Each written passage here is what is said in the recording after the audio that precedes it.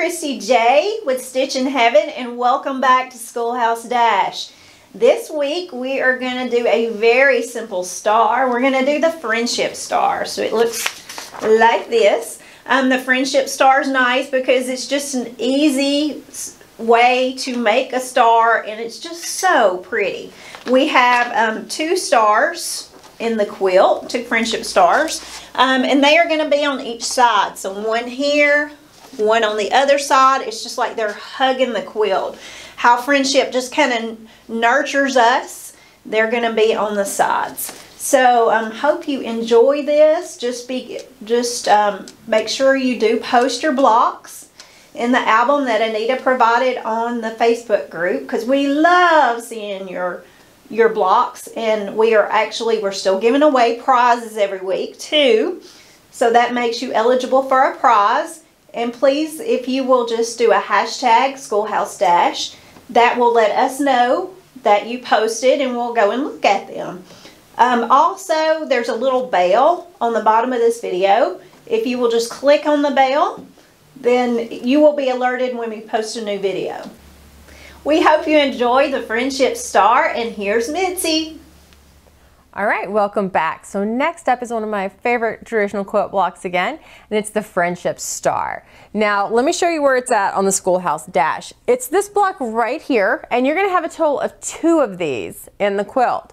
So it's a 9 patch again, but it's a little bit of twist on that. So we're gonna now work on our half square triangles as we're coming in on these. But again, it's a 3 by 3, so it's still a 9 patch. It's just a little bit of a mixing up, kind of like how we did with the 9 patch chain. So the first thing we're going to do in making this is going to be make our half square triangles. Now there's a lot of different options for you on how to make half square triangles. I'm going to take you through my favorite option. So you're going to want to go ahead and get out one of your marking pencils or pens. My favorite I use all the time are the sew line. This is the air erasing. So once I mark this, it's only going to stay on my fabric for a short period of time.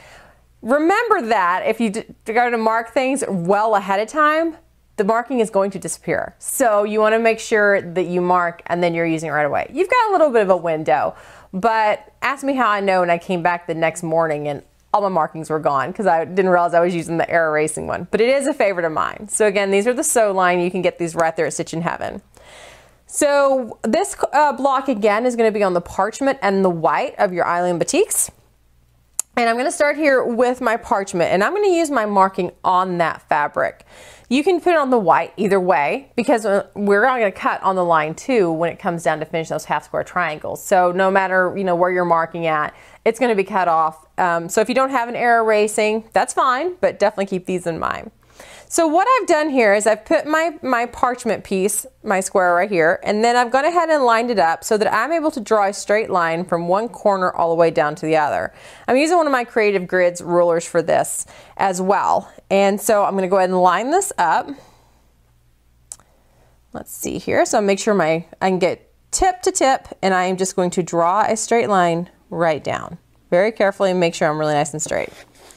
So it makes a good diagonal line on there. Now I'm going to do it with my other one, because for each block you're going to need 2 of these large, and this is the larger in the parchment. You're going to need 2 of these. And make sure I'm lined up. Take your time, make sure you're good. And the Creative Grid ruler does have a line going across it to help you kind of line up on your edges to make sure you get a nice straight line. Okay, perfect. Again, it's air erasing, so even though I've got a really dark purple line, it's going to be gone before we know it. Now next up, you're going to take the matching size in your white, and I'm going to go ahead and stack my parchment on top of the white, just making sure all of my corners are lined up and met together. Okay, and position your fabric over. You're going to put your 1/4 inch foot for your 1/4 inch seam allowance on that line. So for example here, I'll show you on this one, since the other one's already under my machine, I'm going to line up to where the edge of my 1/4 inch foot is on the edge of my line. That way I get a 1/4 inch seam on each side of my line once I stitch them through. So I'm just going to line that foot up for a 1/4 inch seam. Let me stitch down that line, using that line as the guide on the edge of my foot to make sure I'm keeping that consistent 1/4 inch. Okay. Cut my threads. And you don't have to catch your threads. You could pull them just through, raise your foot up and release your tensions and pull them through. And I'm going to turn it. I'm going to do the exact same thing on the other side of my drawn line. So just stitch that, super quick to do. And since I need a total of 4, I'm going to go ahead and do it on the other piece that I drew my line on also. So once again, I'm taking my fabrics, putting my parchment on top of my white so I can see where my line is. Corners are all lined up nice and even. Drop it down.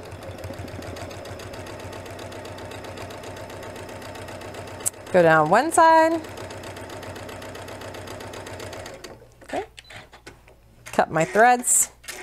Again, you could pull them all the way through if you didn't want to cut them. That's perfectly fine. Just be sure to release your tensions when you do that. You can do that by raising your foot. Down the other side. Okay. I'm going to grab a pair of scissors here. So basically what I've got, you can see, is I've got a 1/4 inch from my drawn center. I'm stitched a 1/4 inch on each side. Now I'm going to cut down the drawn line. I'm not going to cut my stitch lines, of course. Okay, so I'm just going to easily make sure I'm staying very focused on that. Cut those in half down that diagonal. Let me do the same with the other.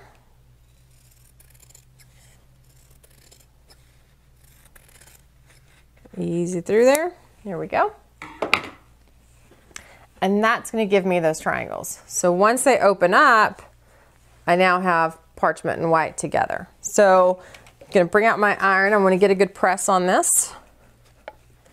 Okay.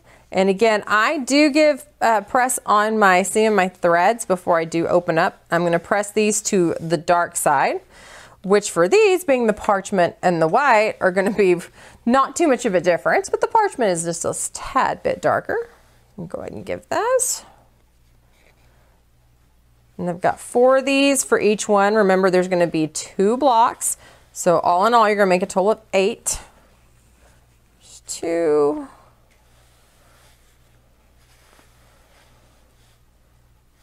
There is 3.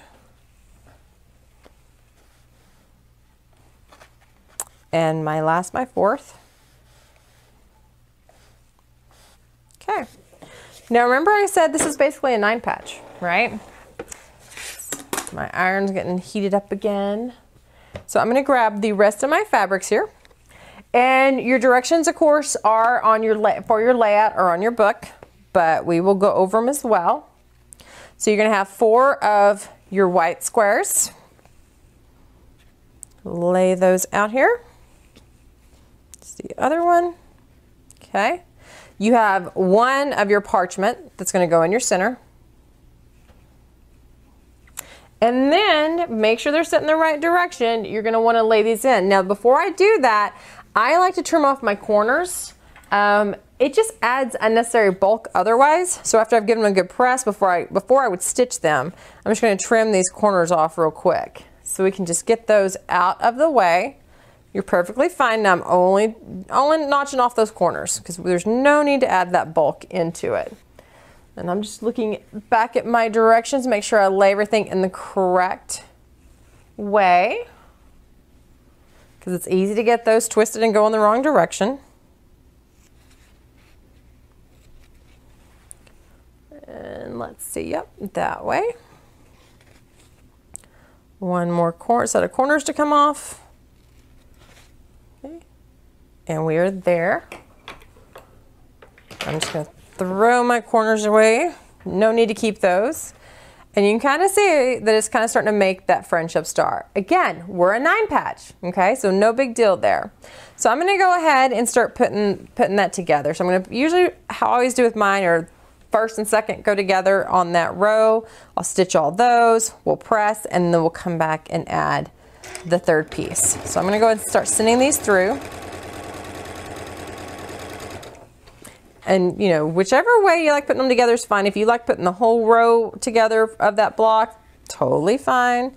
Do it whichever way you prefer. I like doing it this direction. I feel like I'm just a little bit faster if I do it this way. But I'm a fast quilter, so Either way you do it, it's all going to go together the same. It all makes the same friendship star. Okay.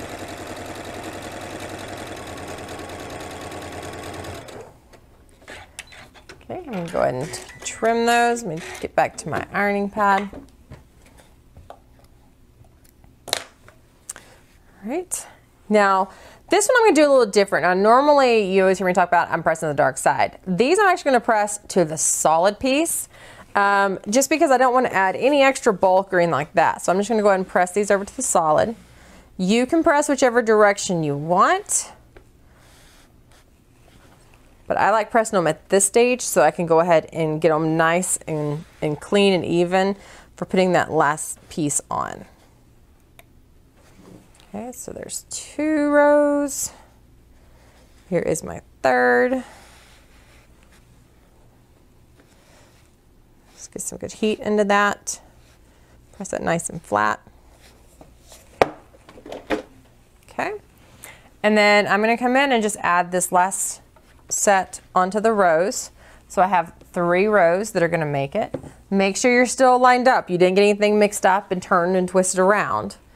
And you can always reference back to your book. I always keep mine right here beside me. With these block of the month, I like to keep one notebook just for them. And I use the clear pages and slip my directions in for that month.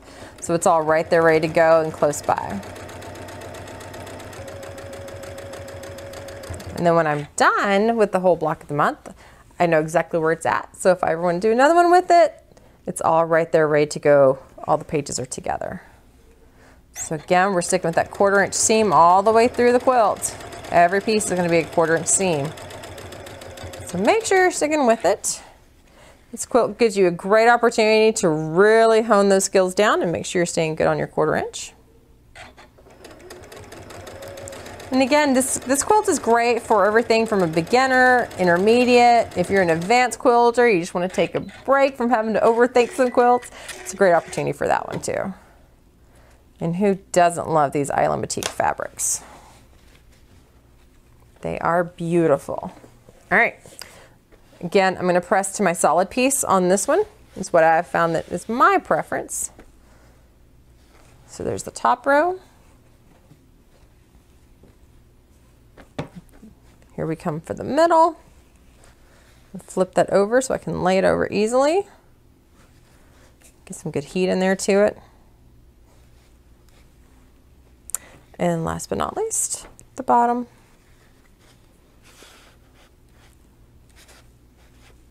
Okay. Make sure my alignment is still all good. I've got it where I need to be. I'm going to take the top and the bottom row. I am going to pin where those seams will butt up. Now, with this particular one, because I pressed to the solid, even though some of the solid is white, it's going to butt those seams up really nicely to where they just come together and you're going to have a nice crisp corners. It'll look great. And I'm only throwing pins in right there on those corner pieces where they all meet up, or where my seams are going to meet. Because for me, I don't really need more. Otherwise, I don't like having to pull too many pins out while I'm going. So this is working out just fine. So I'm going to go ahead and put that through. I'm going to stop to pull my pins because we do not want to run over our pins for sure. Stick with those 1/4 inches on your seams all the way through.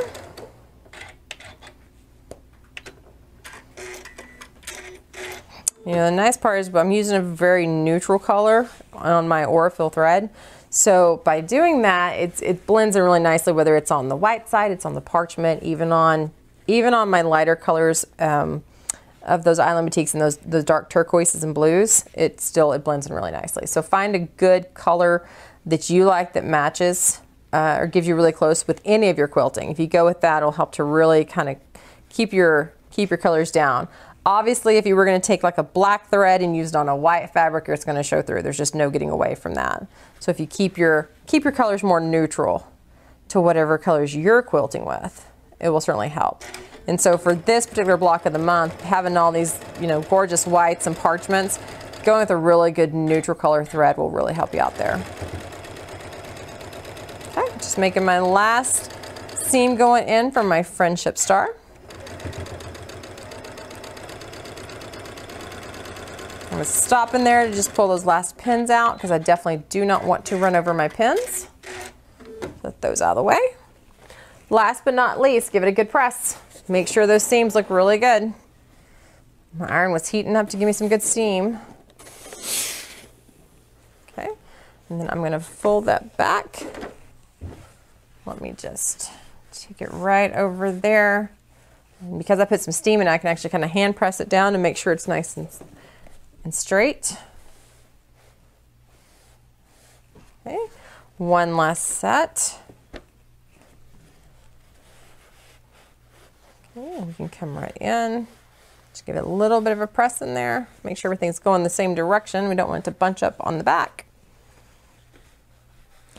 And whether you choose to finish your quilt or you send it off to a long armer, trust me, your long armer will greatly appreciate the fact that you took the time to press on your seams and make sure they're all going, you know, as smoothly and as low on your bulk as possible. It really does make a difference for when that quilt goes on to the long arm.